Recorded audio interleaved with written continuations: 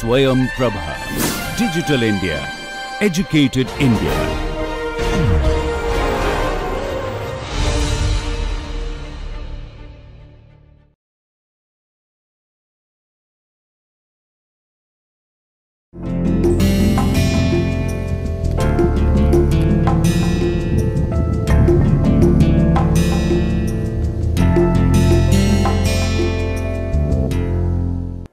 Good morning, friends. We are continuing our lecture on selecting initial values for C, for L by D, and in the last lecture we have spent some time to see that how to handle the units of C, because most of the handouts or literature you'll find C is given in a non-consistent unit, and mostly the work is done in FPS as far as books are concerned. So we spend some time on C so that you know how to handle this problem of units. But our main aim was to look for, if I am flying for a cruise from point 1 to point 2, if I know what is the value of R I am aiming for, and if I know what is the cruise speed I am aiming for, and type of engine roughly I know I've selected, we'll discuss about how to select the engine. If we have all those things based on historical data, then how to compute this R, handling the issues related to units of C. The next question comes, how do I select the value of L by D? What L by D I should fly to meet all these requirements? If you see, if you are using a jet-driven aircraft, as far as E is concerned, if I want to design for Emax, I am very clear I should fly at L by D max. Directly comes from here, L by D max. What is the meaning of L by D max? For the pilot or for the designer, L by D max means, you know, CD equal to CD naught plus KCL square. So L by D max means CL I have to fly such that CL equal to CD naught by K. Now if you see here, this expression for E, if I see here, which is for a propeller driven airplane. If I try to look for Emax for a propeller driven airplane, which is here, you can see here L by D and there is one V infinity. So if I now rewrite E for a prop, that will be neta by C, L by D to 1 by V infinity. So I'll write V as 2 W by S rho CL for V, and ln Wi minus 1 by Wi. And this L by D I can always write as CL by CD.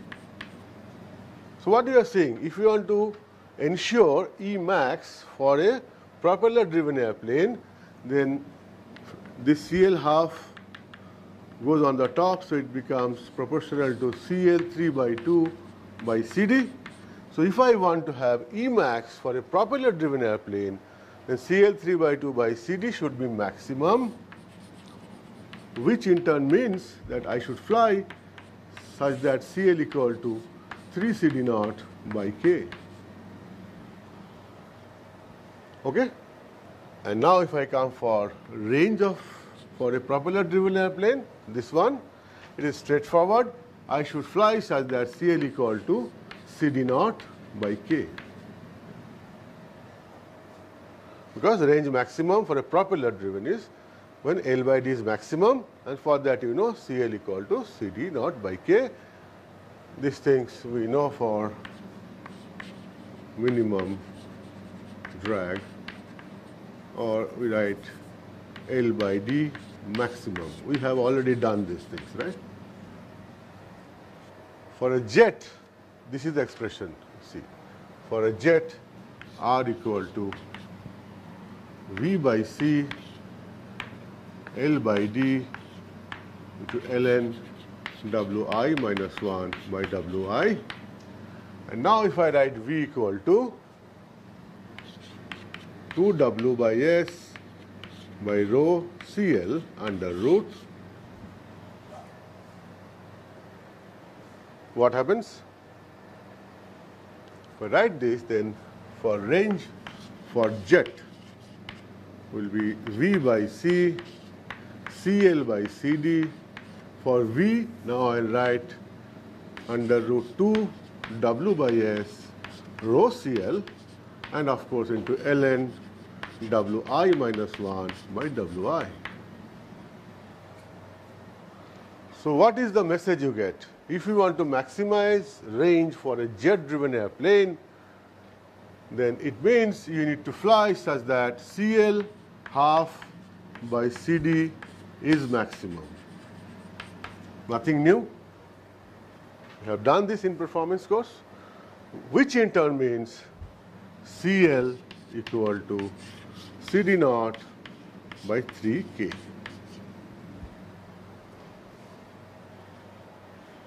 So if I repeat, if I want to maximize the range for a jet-driven engine, I need to fly such that Cl equal to 3 Cd naught by K. If I want to fly a jet-driven aircraft for maximizing endurance, I need to fly at L by D max or Cl by Cd max, which means Cl equal to Cd naught by K. For propeller, if you want to maximize range, I need to fly such that L by D is max or Cl equal to Cd naught by K. And for endurance, for a propeller-driven aircraft, if you want to maximize E, that means this L by D divided by 1 by V infinity, and we have seen that it means you have to fly such that Cl 3 by 2 by Cd is maximum, which means Cl equal to under root Cd naught by K. Why we are doing all these things? Because we are addressing a question that we want to translate all this information through L by D max. We'll ask a question, if I am flying at Cl equal to 3 Cd naught by K and still maintaining level flight, how much L by D I am supposed to fly?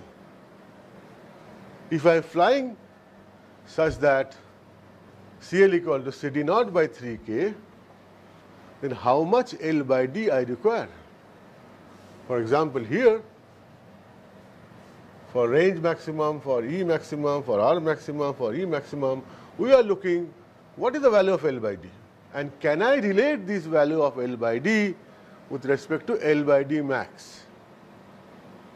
Right? Please understand, for a propeller-driven airplane, to get maximum range, I need to fly at L by D max. But for endurance, for maximizing endurance, I am not flying at L by D max. I am flying at a Cl, which is equal to 3 Cd naught by K, and corresponding to that, what is that L by D I need to calculate. And then we would like to know that L by D is what percentage of L by D max. So from designer point of view, if I know what is the L by D max, then I know for different operation what percentage of L by D max I will be flying for a particular cruise or a loiter mission. That is what we are looking for, right? But that is important, we have to plug those numbers here. I have tried to mention this every part of my lecture because this is one of the most important parameter, and you see how selection of L by D will decide future of the wing, future of the wing aerofoil, fuselage shape, because after all you are designing, we are trying to design an aerodynamically efficient airplane, and L by D is known as aerodynamic efficiency of a machine or an airplane, right? So let us try to visualize the Cl by Cd for different combination. We know that Cl for minimum power which is nothing but 3 CD naught by K, and that became one of the conditions for getting Emax for a propeller case, right? Similarly, CL, or I write is to not to confuse you, CL when CL 3 by 2 by CD is maximum. At time CL is 3 CD naught by K, and when CL for CL by CD maximum, it is under root CD naught by K. Clear? If we are maintaining this sort of a flight condition, then what will be the CD in this case experienced by the airplane? Because you know CD equal to CD naught plus K CL square. CD will be in this case CD naught plus K into 3 CD naught by K. So this K cancel, this becomes 4 times CD naught.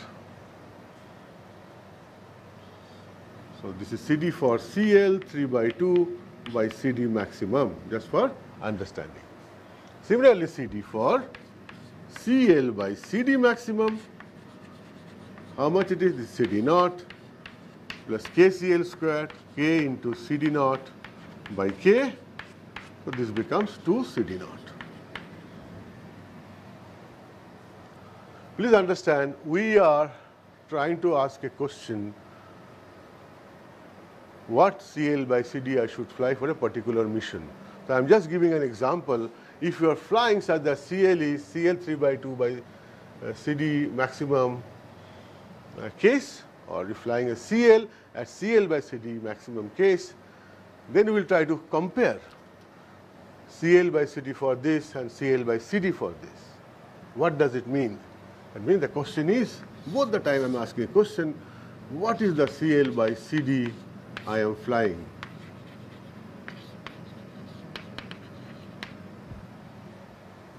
Flying which mission? I am thinking of cruise only at this stage. Okay. So if it is a cruise and a lift equal to weight, and how much is the lift? Lift will be half rho V square SCL. If the aircraft has the same weight for these two conditions, then I am trying to find out what will be the CL by CD corresponding to these conditions. Right? Is it fair enough to assume weight is same? But remember, when you're going for a range estimation, or when you're going for a loiter estimation, in practice there will be change in weight. So we'll see how to incorporate that. But today's lecture is primarily focused on getting designer's perspective on CL by CD.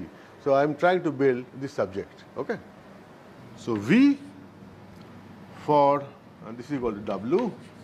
So V for CL 3 by 2 by CD max will be equal to under root 2 W by S by rho into 3 CD naught by K. Similarly, V for CL by CD max will be equal to under root 2 W by S by rho under root CD naught by K. This is clear because for this case CL equal to 3 CD naught by K, and for this case CL equal to CD naught by K. Once I know this, let's have a closer attention to this. If I ask you a question between case 1 and case 2, if the altitude is same, then in which case the airplane will experience larger dynamic pressure? That you should easily know that. For this case, you are flying at a higher CL, so the speed required will be less, and density being same, the dynamic pressure for this case will be less. That means when you are flying such that CL3/2 by CD is maximum, then actually you are at a slower speed, right? And just underline this statement. I will try to correlate this when you are designing for endurance and all. Okay, now if this is true, then what is the drag for CL3/2 by CD? Maximum case, that will be half rho V square. V will be, this is 2 W by S by rho under root 3 CD naught by K. So this is basically half rho V square into S into CD naught. CD naught is, you have seen for this case, CD naught is 4 CD naught. Or to correct myself, the CD is 4 CD naught. See, CD is 4 CD naught. So half rho V square S into CD, and CD is 4 CD naught. We have seen that. Similarly, drag for CL by CD max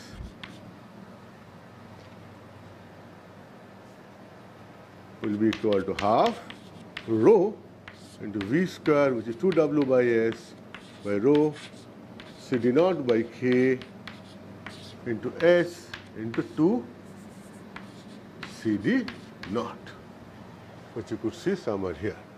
This is the case. Right? So now if I try to see the ratio between D for CL3/2 by CD maximum by drag when it's flying at CL by CD maximum, this will be equal to what? And both are flying at same altitude. So then this gentleman goes, this goes, W by S goes, this goes, rho goes, 2W by S, this 2 goes. So what is remaining? Remaining is this CD naught goes, this is 2, and there is something like 3. Everything goes, right? This gentleman goes, this goes. So it is like 2 by root 3.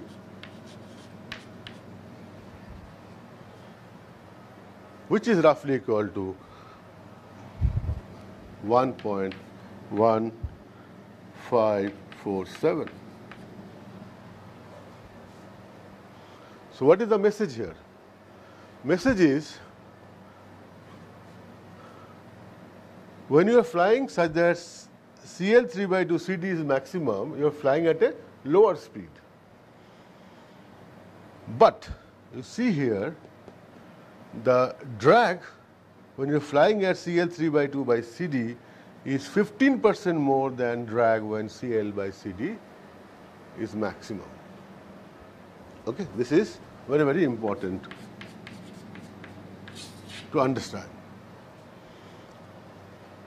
So we see that drag for a configuration where CL3/2 CD max and drag for a configuration CL by CD max, they are given equal to, ratio is equal to 1.15, or we realize that drag when you are flying at CL3/2 by CD is 15% more than when I am flying at CL by CD maximum.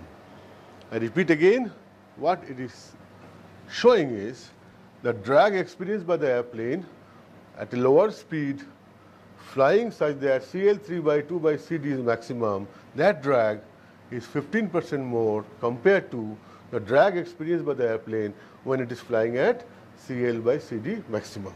So this can be easily extended that CL by CD when you are flying at CL3/2 by CD maximum will be 0.866 L by D max, or I write it CL by CD max, one and the same thing. Where from this 0.866 came?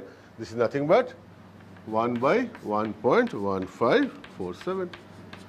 What is done here? For a given CL, the CD for this case is 15% more compared to CD for CL by CD max. So I can simply write CL by CD when I'm flying at CL3 by 2 by CD max will be 1 by 1.1547 times CL by CD max, which is, this number is 0.866. That is why you are seeing that number 0.866, right? Now let us go back to the range equation and endurance equation. What we have learnt, if CL3 by 2 by CD becomes the primary condition, then I should fly such that L by D is equal to 0.866 L by D max. As simple as that.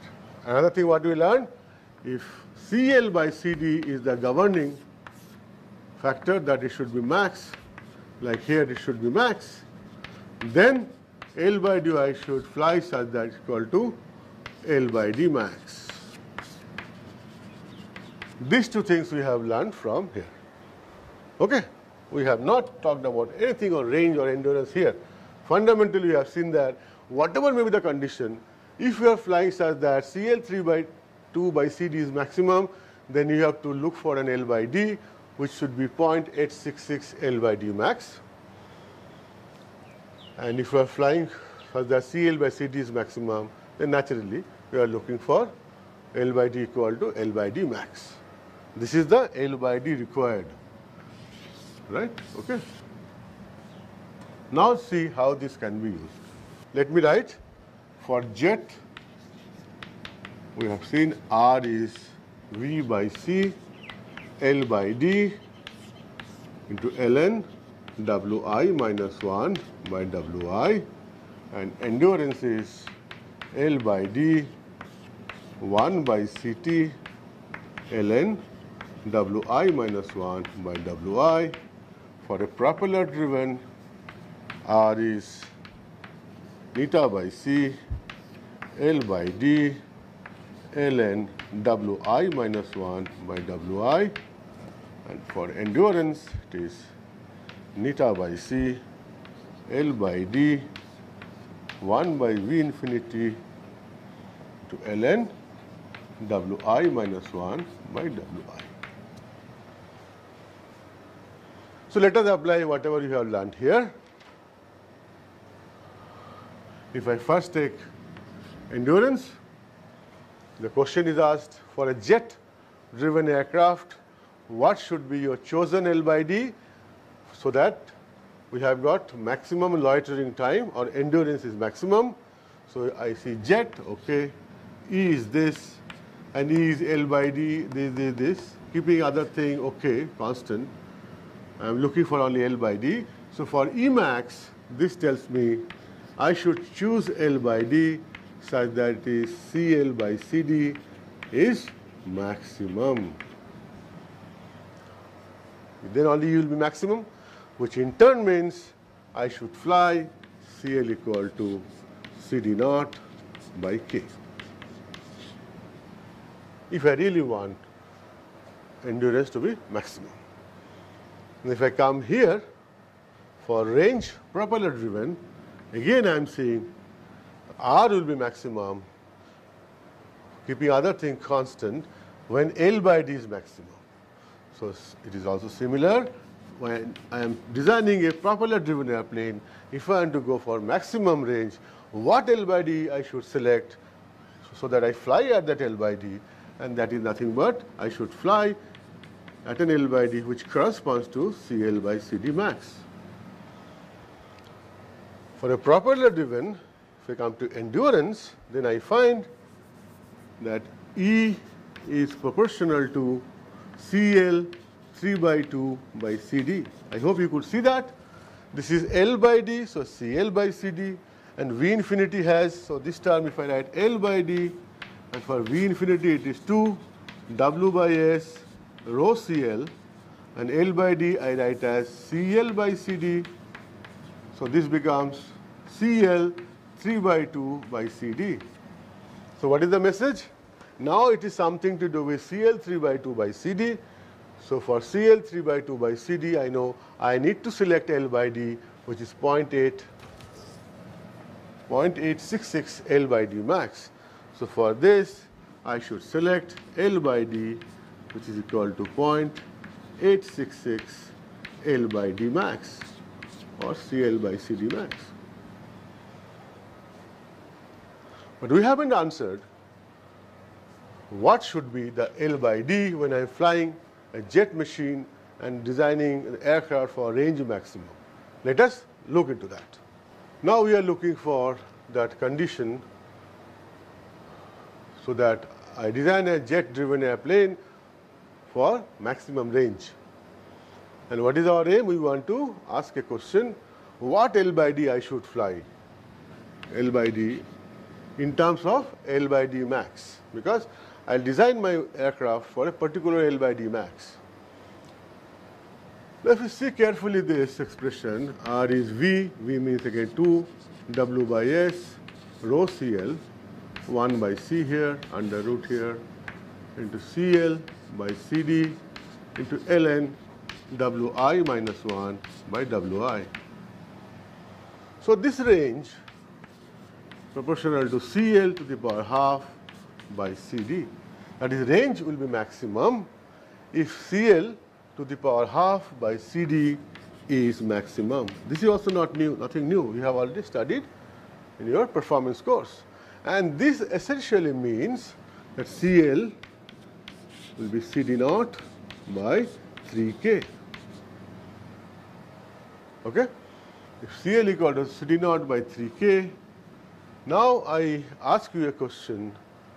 Can you tell me approximately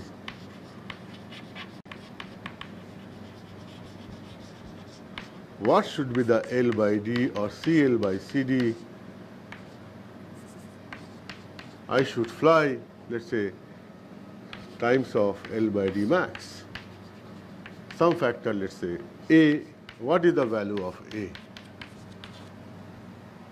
How will you find out?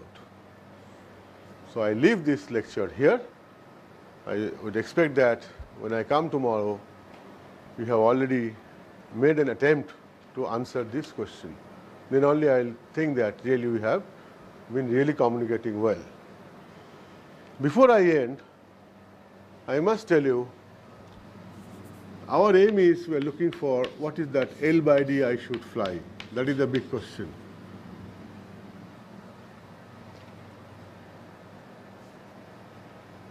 Theoretically, we will have some number.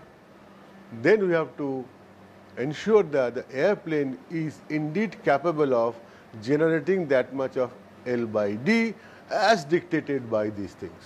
And that is what is the major task of the designer. Right?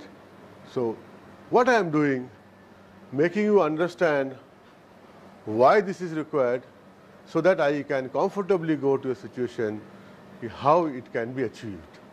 Unless you know why it is required, answering how it can be achieved becomes less motivated. Right? Okay? So next class, maybe another 2-3 class, will be all focusing on L by D. So that we have indirect exposure to aerofoil, its shapes, its lifting characteristics, drag polar, all those things will be touched upon so that you can pick some number. Right? And that is what a designer will do. Thank you very much.